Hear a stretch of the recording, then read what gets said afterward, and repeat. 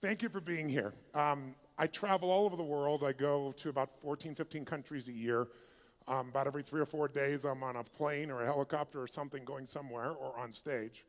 So I pick the places I want to go because life is too short to do things you don't enjoy. And I'm here not because you guys just invited me. I'm here because this is where I want to come.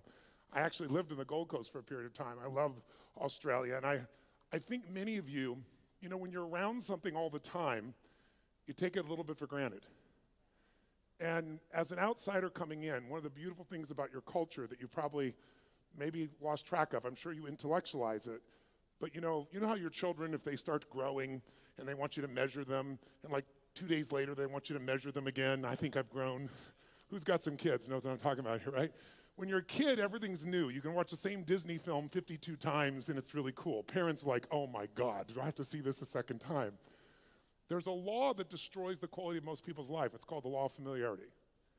If you get around anything enough, you tend to take it just a little bit for granted. And one of the things I want to do here, I want to deliver for you times 10 of what you expect. I know you expect a lot. But one thing that I hope that you'll leave here out of this day with is a focus not only on how to achieve more, that's quite frankly pretty easy, but how to truly enjoy more, which most of you think is easy. And most of you are not enjoying to the maximum level. And I'm here to tell you, if you don't enjoy this moment today, if you can't find ecstasy here, you're going to be in deep trouble someplace else. There's 7 billion people on the planet. They all wish they lived in frickin' Australia, right? You guys just don't realize what it's really like. I mean, it's the most livable city in the world. You guys are sports fanatics. You got an energy that's completely different than anywhere else. Is it true? You guys are more oriented towards betting than any place on earth. Every Australian I know wants to bet me about something. I don't know what the deal is. I bet you. I saw a statistic the other day that you have 20% of the poker machines in the world, even though you're 0.3% of the world population. What is this about? But what you have that's most beautiful to me, and the reason I'm glad to be here, and I thank you for inviting me, is mateship. You have a culture that many of you don't really realize how great it is because you're like a fish in water. And this idea that we're all mates at some level that you guys take a little bit for granted is something I don't. And I think it's just incredibly beautiful. And I hope today, by the time we're done, you're not just inspired and you don't just have some great strategies to be more effective and to achieve what you want. But my real goal today is for your life to change in this day. Now, I can't do it by myself. I can deliver, and I can step up and do all the work in calisthenics, and then I get the muscle. But if you'll play with me full out today, I have some simple distinctions that are not rocket science. Did you ever notice that common sense is not too common? It's like, to me, I like to take things that are so complex and make them simple because I found that complexity is the enemy of execution. The more complex you try to make something, the harder it is to get yourself to execute. How many of you in this room came here because you have a business and you want to grow it? I'm curious. How many came for that reason? Wonderful. How many of you came here, you don't own a business, but you'd like to start one? I'm curious. Who's in that mode? Okay. How many of you came here because you want to just improve your life? It had nothing to do with business, something you want to change. All right, a little test so I get a sense of what to deliver for you. How many of you came here because you want to, let's say, transform the economic side of your life? You want to grow your financial side massively, okay? How many came because you want to change a relationship? You want to enhance it, you want to bring more passion to it, or you want to create one? How many are in that mode? I'm curious. Awesome. How many came here because there's something you just want to change? You're tired of it, you want to make a shift in some aspect of your life? You guys are raising your hand for everything, you greedy bastards, you. What the? All this and you give me a little 3 hours? What the hell is this? Well, let me just tell you, I think we can find a way to touch all these things. My biggest challenge is that the shortest seminar I normally do is 50 hours, 50, not exaggerated, in a weekend. And the reason is I'm not into pump up. I'm not into just enthusiasm. I do believe in energy, and we're going to create that here if you're up for it, because without energy, you're not going to follow through on anything. You can attend everything you've heard here, and I'm sure you've learned from some great speakers, but the vast majority of people will never apply it. That's why I'm here. Because knowledge is not power. Knowledge is potential power. Knowledge is trumped every day by execution. And if you really want to change your life, you can't let the learning you have here lead to knowledge or become an idiot. You got to let your learning lead to action, and then you can become wealthy financially, mentally, emotionally, spiritually, and everything else. So that's going to be my focus with you here. And part of why I'm able to talk about this is because I've had This is my 39th year doing this. I started when I was 3, obviously. And I mean, 39 years, it blows my mind, in 100 countries. And when you're around people in 100 countries and you're seeing this much diversity, at this point in my life, nothing surprises me because every culture is different in the world, all the countries I work in, but we all have the same human needs. And so I hope I don't make any faux pas. I've been coming here for 25 years, so I think I probably won't make too many of them while I'm here. But I hope you know they won't be out of disrespect. But I really give a damn more than culture. I care more about the individual. I care about what you can do with your life and why you came here. For you to be the kind of person that parted with 2 days of your life and came here and invested in yourself, that makes you one of the few who do versus the many who talk. But if that few that do is going to grow into real success at the level you desire and deserve, the next level, whatever that next level is for you, I'm sure many of you are already very successful, but you came because you want more. How many came because you want more of something here? Say, I. Well, if that's true, then we just got to look at what are the fundamentals that make that happen. And a little background, how I came to be here in this 39-year journey is because I've been obsessed with a question for most of my life, and the question really is, what makes the difference in people's lives? Why do some people perform so poorly consistently even though they have every advantage? And why are there some people that perform at the highest level have every disadvantage? And why are there some people that achieve everything they dreamed of and they're miserable? How many know somebody that has every reason to be grateful for their life and they're not? They're frustrated, they're pissed off, they're worried. How many know somebody like this? Say, I. It's chronic. It's chronic in the world. And to me, that's failure. If you succeed and you're not fulfilled, that's failure. Because when you're not fulfilled, you've got nothing to really give anybody else. The problem is when you are learning in the way we've traditionally learned, it was preparing you for a different world than the one we're in. You were supposed to sit passively. But you report to your position when the bell rings, and then what do? Talk to your neighbor? Initiate? Make shit happen? No, what are you supposed to do? Sit down and what, guys? What are you supposed to do? Shut up. Don't talk to your Today, if you're in business and you don't talk to your neighbor, you're out of business. Who's with me here? Say, I. If you wait for someone to tell you what to do in business, it's over. Your competition has taken you. So we live in a different world, and here's the problem. You're still learning the way you were taught to learn. So right now, you're all being very nice to me. I have no complaint. You're being very sweet, but you're sitting in a passive state. And let me explain why that's difficult. Who's ever done this? How many of you have ever gone to an environment where you learned something? Could be a university environment, could have been a business environment, could have been a seminar, and you learned something you truly thought was extremely useful. It wasn't somebody selling you. You're like, this is good stuff. This will change my business. This will change my life. And you were excited about it.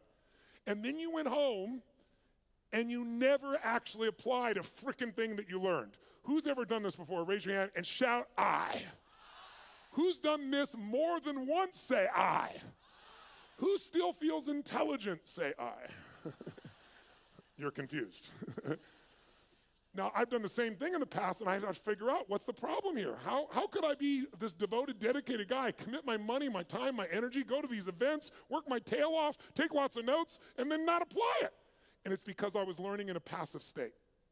Because when you're sitting like you're sitting right now, there's nothing wrong with it, but you will not, how much will you remember? If I asked you, where were you on 9/11, and you're not even Americans, how many can remember the moment when you heard about those planes crashing in the building? You could see where you were. You could remember, raise your hand if you could remember every detail. Wow. Tell me where you were on 8/11. You know why? Information without emotion is rarely maintained. If there's enough emotion, if on 8/11 you met a special person in a special place and had a special experience, you might remember that because there's a different level of emotion. So one of the things we want to do is when you're learning in the traditional sense, there's not enough emotion in your nervous system. There's not even enough emotion, there's not enough energy. If there's one thing we have to be successful, I'm wasting my time and I'd be wasting yours if all we do is continue to talk this way. The reason is it might be interesting. As we go through some of the strategies, you'll probably be excited, write them down. But in this level of energy, here's what happens. Whatever state you're in when you're learning, it gets linked to what you're learning. So if you're sitting here and you're really comfortable and you're kind of enjoying this and going, wow, this is pretty good, or wow, that's really interesting, or that could be really valuable, or damn, he has big teeth, or whatever you're thinking right now in your head. If you're doing that in a passive state, then later on when you go to do something, you go, yeah, I'm really going to do this. This is really going to happen.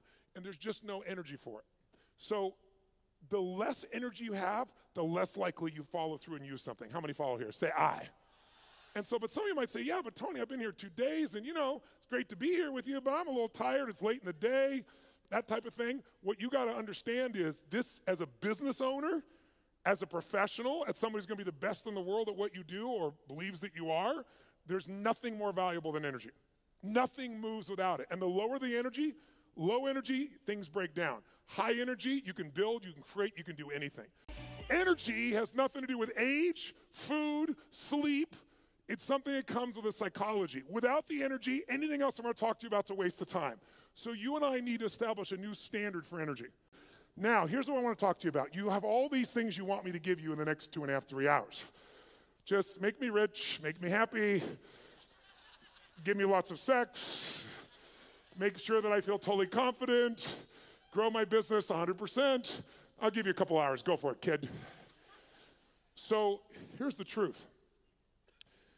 Tell me if I'm right or wrong about this. You tell me. If I were to take all the things that you say you want, and I was to generalize them up into a deeper, richer concept of what you really want, you don't just want these individual things like lose weight or have more energy or make more money or have a better relationship. How many would agree what you really are after is an even more extraordinary quality of life? That you want, as great as your life may be, you want more. More joy, more passion, more aliveness, more impact, more success. Who can relate to this here? Say I. Then in order to create an extraordinary quality of life, we have to define it. So what is an extraordinary quality of life? What would a magnificent life be? It's not for me to define. It's for you to define on your terms. To me, an extraordinary life is life on your terms. What would it look like if you really, truly, without bullshit, without exaggeration, could look yourself in the mirror and say, holy shit, look what I created. Look at the life that I've created. Now, some of you truthfully could do that now. You just don't do it enough. But I know you want more, so let's look at how to do that. I would say to you, there are 2 master skills. I invite you to write them down. 2 fundamental skills that you have to master to have an extraordinary life that lasts. It's like getting rich. Anybody can get rich. Staying rich is a different thing, right? And I don't just mean financially rich. I mean emotionally, spiritually, physically, relationship rich, all the riches that are available to us. What are the 2 skills? The first skill is the science of achievement. The science of achievement. And notice I said science. The reason is because achievement is a science. And anyone can learn it. It doesn't matter your age. It doesn't matter your background. It doesn't matter anything. The only thing that limits you is limiting beliefs. But once you figure out the science, for example, I just spent the last 4 years interviewing 50 of the most brilliant financial minds on the planet. All people who are not part of the Lucky Sperm Club, meaning they actually earned it themselves. They started with nothing, and they built billions of dollars, and I want to see, was there common denominators? And there were. And if you practice what they teach, which is what I put into a book, if you do it, there's zero question what you do. I applied what I've learned the last 4 years and tripled my net worth, which was already extremely high. And it all just came from applying what I learned. Because I went to the very best on earth, success leaves clues, figured out what they're doing, did it myself, and I teach other people too as well. Your body, we're all unique biochemically, but not that unique. Meaning there's certain fundamentals related to health, vitality, and energy. There's certain laws. If you violate those laws, you're gonna have low energy and you're gonna have dis-ease in your body. That's what disease is, dis-ease, right? If you align with them, you're gonna have enormous amounts of energy and you're gonna have an extraordinary life because you'll have the energy to make it happen. But those are principles, there are laws. You violate them, you pay the price. Whether you like it or not doesn't matter. Your beliefs don't matter. What matters is those are the rules. Now, all of you in this room, my bet is, have achieved a hell of a lot or you wouldn't even come here. The people that need something like this event the most rarely come. The people that are already successful, to some extent, they want more. They've got momentum, that's why they come. But let's point out real fast what does it take to achieve. I want to give you what I believe, and you tell me if this is right or wrong, and maybe the best way to do this is to measure it. So I want you right now to think of something that you've achieved in your life that once seemed difficult or impossible to you. Something that once seemed like it was a pipe dream, like it would be impossible, but today it's in your life. That might have been starting your own business and now you have it. That might have been a person you wanted to go out with, you're hoping they'd say yes to going out, you're hoping you'd kiss them, you're hoping you'd make love to them, and now you're married to them, good morning, and you're gone. Law of familiarity, right? But it was once a dream. It was once like unbelievable. It seemed impossible. Maybe it was earning a certain amount of money. Maybe it was something simple like, how many of you when you were really young, there was a car that was like, or maybe even today, there was a car that was a symbol to you of freedom or success or something. Anybody have a relationship with like that, something? Right? So you wanted it, and it seemed impossible, and then you made it happen. How many can think of something right now that once was impossible, and it's in your life today, solid, you made it happen? Let me see your hands. Say I. Then here's what I found. The best way to figure out how to duplicate success is to study how you've already done it. So think of that situation that once seemed impossible. It's now in your life. When it was impossible, what made it go from impossible to your life? Think about it. Well, what did you do to take this thing that seemed impossible and now it's in your life? But I would argue to you that there's 3 fundamental steps that everybody goes through at a minimum. If you took something once seemed impossible, it's there. And if we recognize what they are, you can go back to it and you know it works because you've done it before. And you can apply it to anything. And I've applied it most of my life. And by simplifying it, whenever I really want to achieve something, I come back to these 3 steps and I make it happen. So the first step is, tell me if this is true for you. You became obsessed by it. This thing you wanted, you didn't just want it, your hunger for it got stronger. Your desire for it got stronger. She's smiling, yes. Was it him? Good, I like that. Lucky man, right?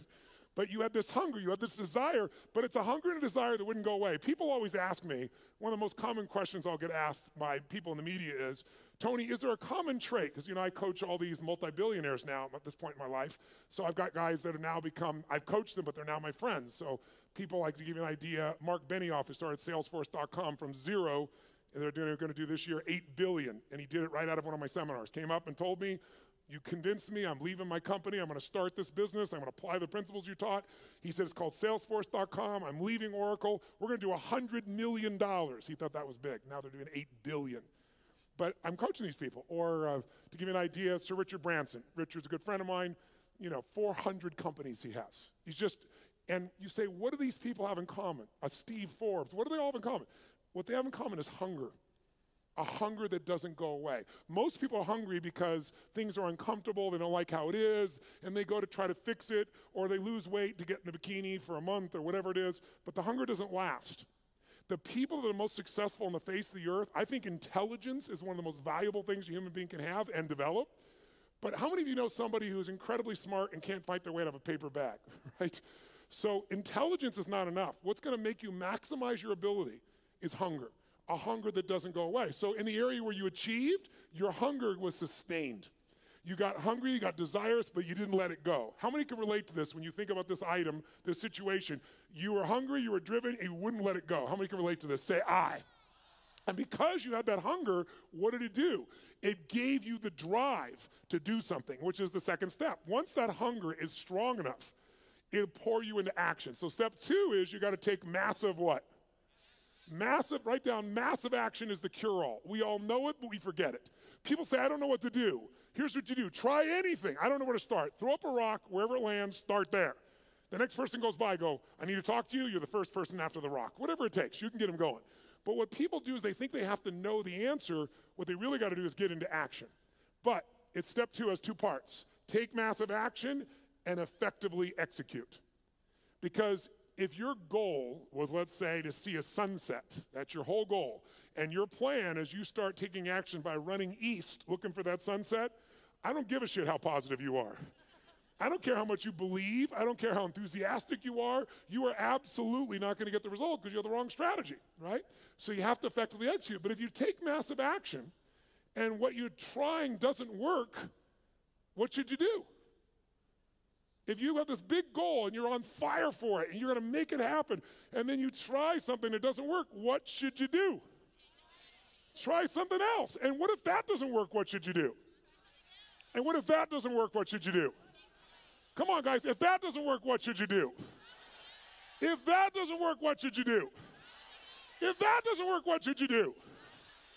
I'll give you an example. How long would you give your average baby, your average child, to learn how to walk? How long would you give your average child before you say, hey, stop, you're just not a walker? You go, what are you, crazy? My kid's going to keep trying until he or she walks. Magic formula. No one or almost everyone in the whole world walks. But watch. How many of you like to sing when no one's around? How many sing you sound like hell? Let me see your hands. Why aren't you a singer? Because early in your life someone said, that's horrible, shut up. That's terrible, don't do that anymore. You're not a singer, and you believe them. Instead of keep changing your approach until you became a singer. There's nothing you can't create. If you're hungry enough, if you take enough massive action, and if you keep changing your approach until you find the way to effectively execute. Now, there is a way to speed this up, and that is to model someone who's already getting the result you want. Why reinvent the wheel, right? If you find this woman is able to have this incredible relationship with her man and she doesn't bitch about him all the time, they're in love, they're passionate for each other, she's not lucky. You want to find out, what is she doing differently with her man than you're doing, right? What's he doing differently with his woman than you're doing? Because if you find that out, you're going to find out it isn't luck. There's something underneath it all. And once you know what that something is and you effectively execute, then you only need one more thing to achieve what you want. And that's grace. Or some people call it God. Some like to call it luck. But there is an amazing thing I've learned in my life. The harder you work, the more focused you are, the more committed you are, the more flexible you are, the more grace tends to come to you. And the more you acknowledge grace in your life. That no matter how hard you and I work, there's still grace that we even born in this time in human history. I mean, there wasn't a better time in your life or any lifetime to be an entrepreneur than there is today. There's more resources available at your fingertips, it's in your pocket, for God's sakes, than ever existed in the history of the world. And it's going to change every aspect of your life, and you want to be ready to take advantage of that. But it's really hard to take advantage of things when you're busy not noticing all the grace that already exists. I found when you acknowledge it's there. Who can align with this? Who's ever felt that sense of guidance or grace in your life? Pretty beautiful. So to achieve, that's really all it takes. How many of you did these 3 steps? How many of you became obsessed about this thing you wanted and wouldn't let it go, and your energy built and your desire built, and then you took massive action, and you didn't know what the hell you're doing, but you've maybe changed enough times till you figured it out, and some grace came to you and it worked it out. Who's done this before? Say I. Then I'm here to tell you, whatever's not in your life today that you want, go back to those 3 steps. As basic as that is, that's all it takes. And we make it so much more complex in our minds. And that's why most people don't achieve. They get fearful because they make it bigger than it is. And you can speed it all up by doing what I've done throughout my life. Go find someone who is the best in the world at what they're doing and suck out of their brain whatever they know. But there's a second key lesson. Because how many of you have ever done this? How many of you have ever achieved a goal that you worked your tail off to get to, and then you achieved the goal, and your brain said, is this all there is? Who's had this experience before? Say I. Isn't that a brutal experience? I'd rather fail because, if guys like you and I, ladies and gentlemen in this room, were to fail, you don't accept failure, right? You just get up and try something else. So failure is actually better because you could still succeed. When you succeed and you're not happy, now you're what I call technically screwed. That's demoralizing because you worked your guts out and you achieved it and you're still not fulfilled. So the second lesson I believe is even more important. And this lesson, if you can take it home tonight, I'm telling you will change your life more than anything else I know. And I know it from 39 years of working with people, including myself. The second lesson is you must master the art of fulfillment. The art of fulfillment. And that sounds so basic, doesn't it? The art of fulfillment. But notice I didn't say the science of fulfillment. Why? It's not a science. You know why? Because what's going to fulfill you, my dear, you and you, even if you're dear friends or family, is not the same. Fulfillment's an art. If you want to know what fulfills people, look around this earth. You got to find what it is that will light you up. Because otherwise you achieve and you're not fulfilled. As I said earlier, success without fulfillment is the ultimate failure. You think that if you achieve, you're going to be happy. And I'm here to tell you, you got to happily achieve.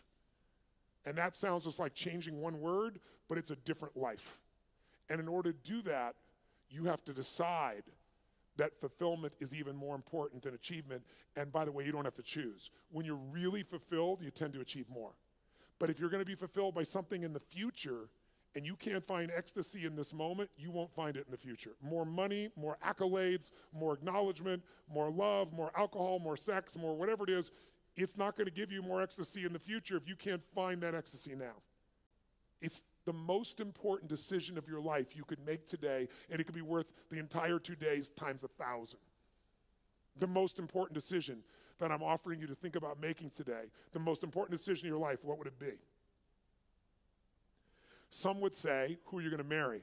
And I wouldn't disagree with that. That's probably one of the most important things in your life. Who you're going to spend time with is who you become.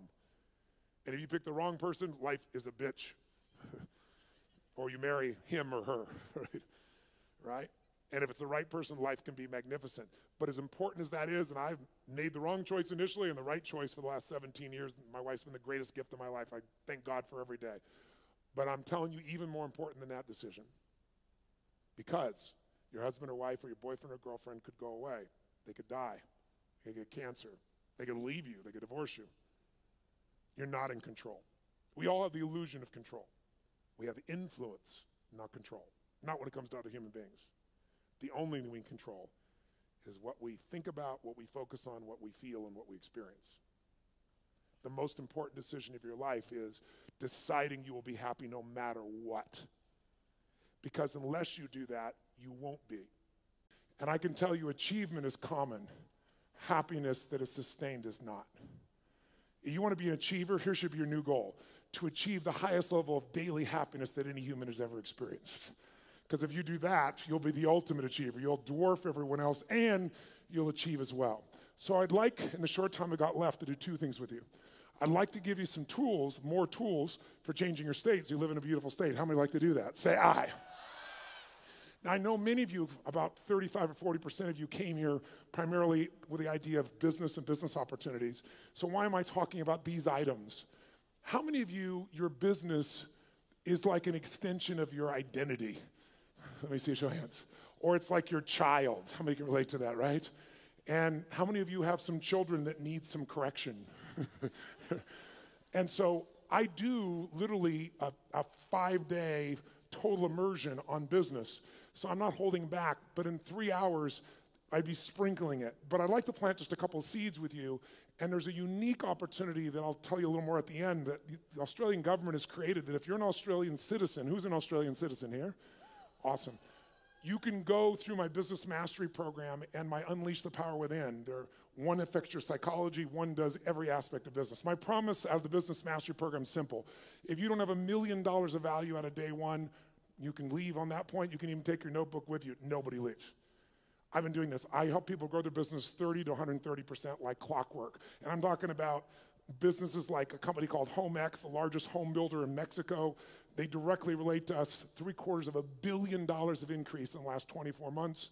Or a chiropractor's got 2 members of his staff, an army of 2, and he's doubled his business in the last 9 months, right? That's what I do. My greatest skill, and how do I do that? It's like how I've built all these businesses, but it started with one understanding that I want you to have, and it's why I focus today on achievement and fulfillment, because if you look at any business and you want to know what the chokehold is on the business's growth, it's always the owner. It's always the leader. Because the chokehold is in the form of your psychology and your skills.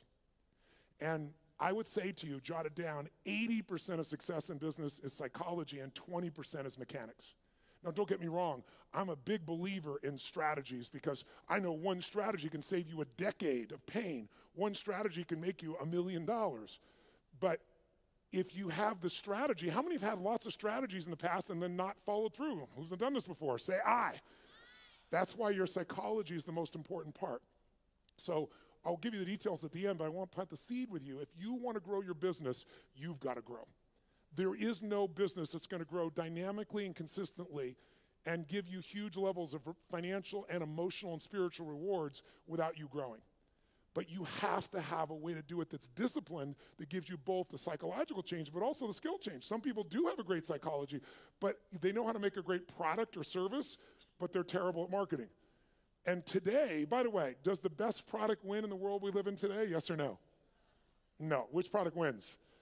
The best marketed product wins. Now, long term, the best product and the best marketing wins. That would be in the past Apple. I say the past because they're slipping a bit, because they've stopped innovating at the same level they used to.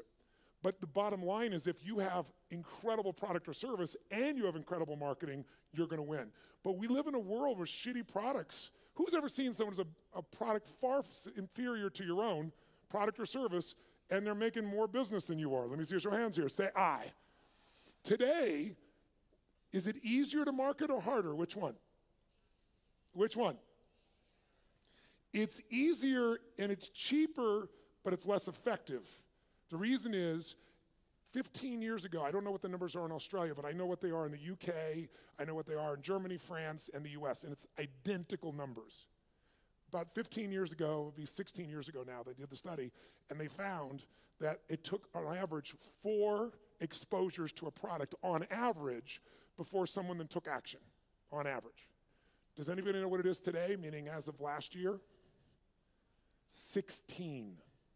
16 exposures on average before someone responds. So today, it's really hard to succeed if you're in a situation where you're trying to market, and what are you going to compare to? Today, people have gigantic budgets. That's why you've seen all these small businesses disappear and more big businesses show up.